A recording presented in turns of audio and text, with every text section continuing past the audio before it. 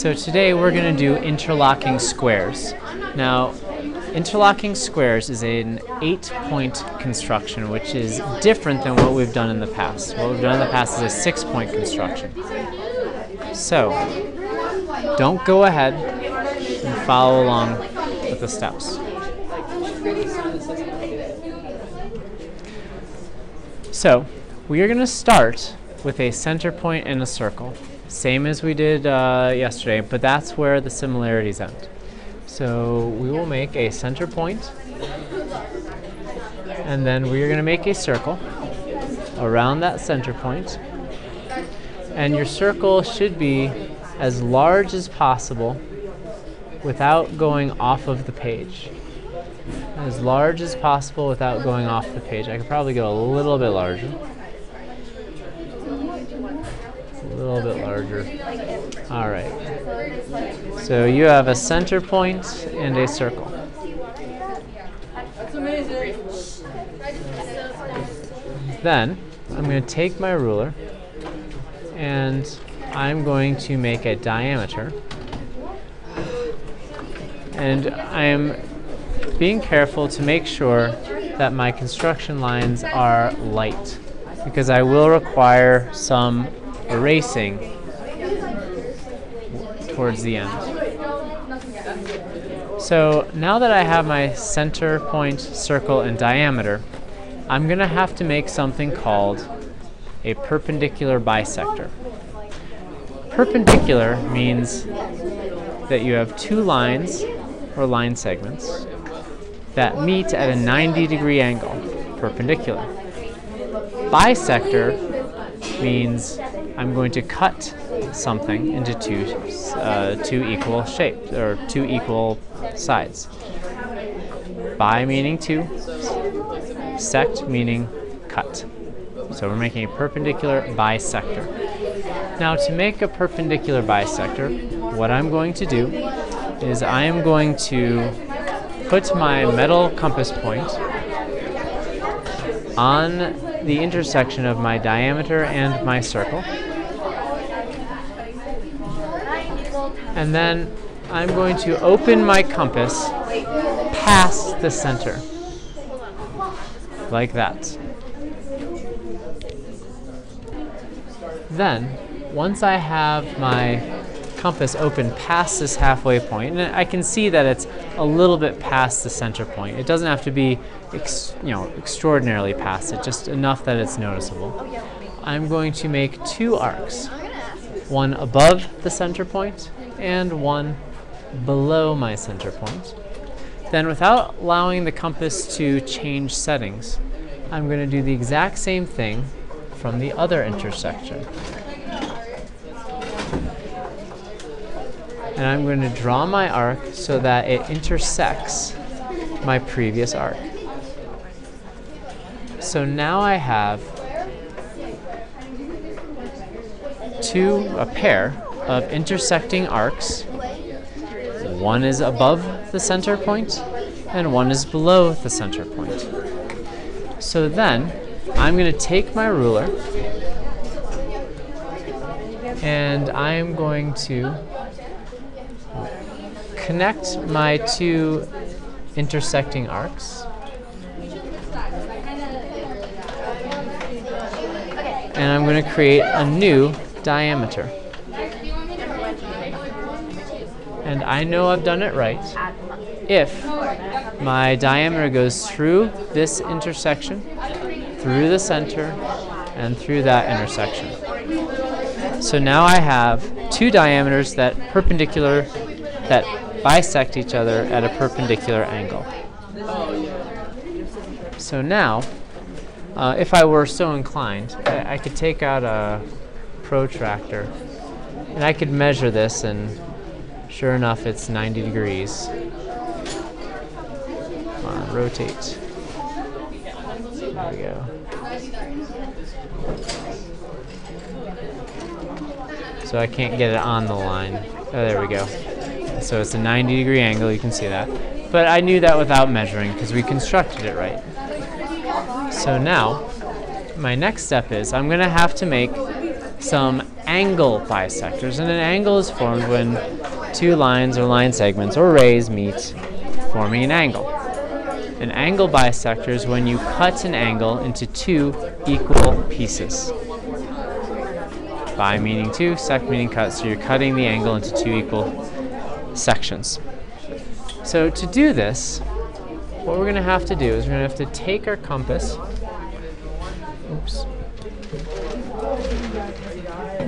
and we're going to place it on the intersection of the circle and the diameter. That's about right. Now, I'm going to have my compass open past what I think the angle bisector will be. So I need to make an educated guess of where the angle bisector will occur. So I'm guessing it's going to be somewhere around here. This isn't, I can't just draw the line because it won't be right and my drawing won't turn out right. So what I'm going to do is, oops, I'm going to close my compass so that it is a little bit past that imaginary bisector.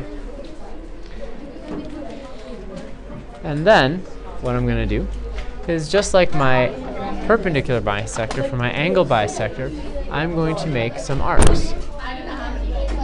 And I'm going to make arcs on either side of my intersection point right here.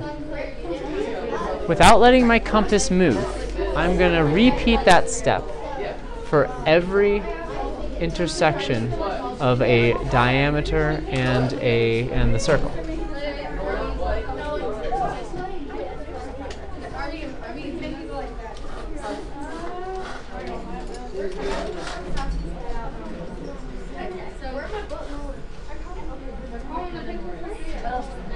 So I've done half of it so far. And the trick here is you have to have the arcs intersecting, like this one here. My arcs are not intersecting right now over here, and I can fix that in a moment. I'll do that after I make this arc here. So making larger arcs is probably not a bad idea. So it just means I have to go back, make sure I have the exact same point, which I do.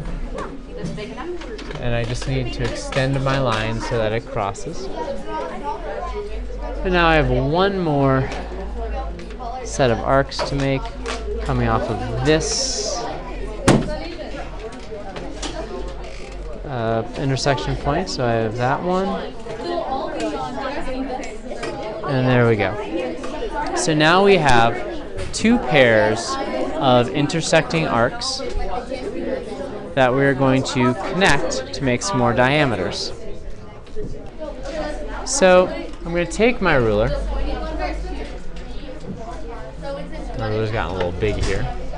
And I'm going to connect my intersecting arcs across the circle to form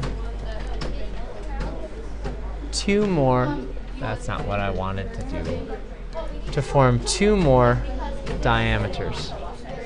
There's one, and actually I'll extend it all the way through to show that it does in fact intersect the points of intersection. And then I'll draw the other one.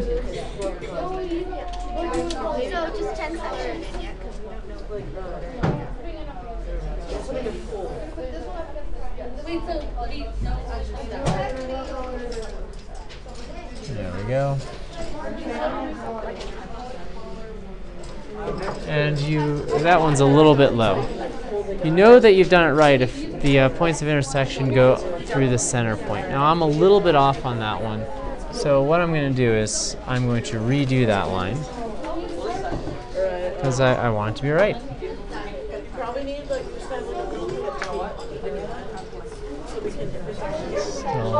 Still a little low. So you see how mine's jumping edges.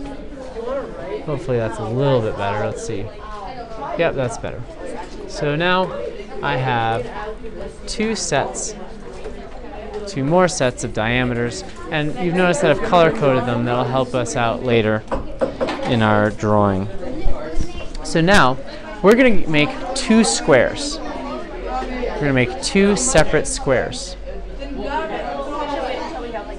And to do that, what I'm going to do is I'm going to connect the points of intersection of the circle and the diameter.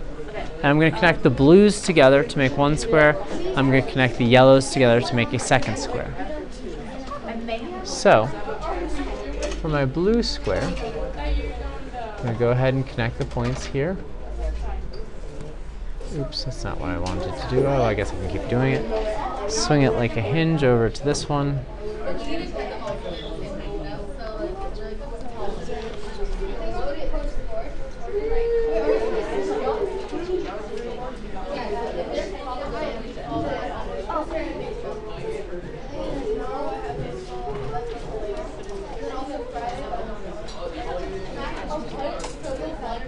Having troubles connecting it here. There we go.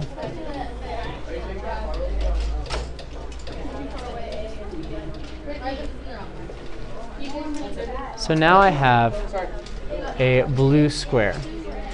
The most common mistake is to have your corners of your square not occurring on the circle. Make sure that your corners are exactly on the circle. Your next step is to connect the yellows together. So we're going to make another square, and this time I'm just connecting the intersections of the yellow diameters with the intersection, with the intersection of the yellow diameters with the circle.